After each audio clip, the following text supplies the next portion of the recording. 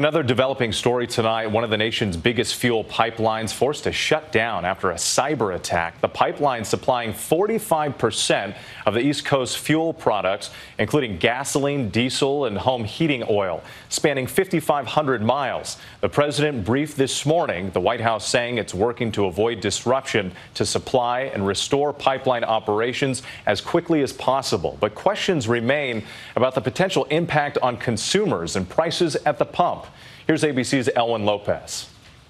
Tonight, a ransomware attack hitting one of the largest fuel pipelines in the U.S. Colonial Pipeline forced to shut down its entire network. Certain systems proactively taken offline to contain the threat, halting all pipeline operations and affecting some of its IT systems. The massive U.S. pipeline runs 5,500 miles from Houston to New Jersey. 45% of all fuel to the East Coast shutting down after the cyber attack.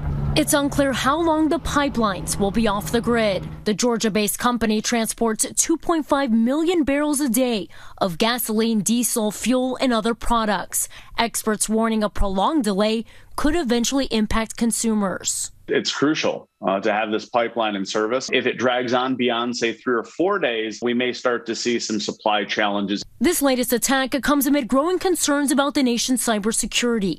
Last December, a massive software breach at Texas-based SolarWinds was identified.